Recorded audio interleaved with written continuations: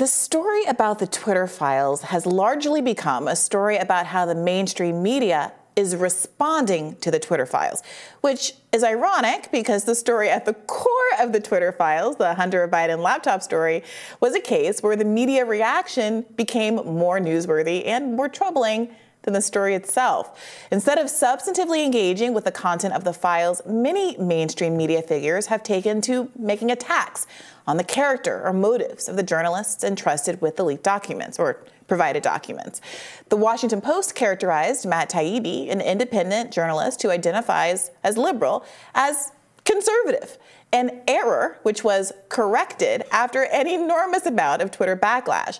This is a guy who has written a book about Trump called Insane Clown President, a book condemning Wall Street corruption, and another detailing the tragic death of Eric Garner.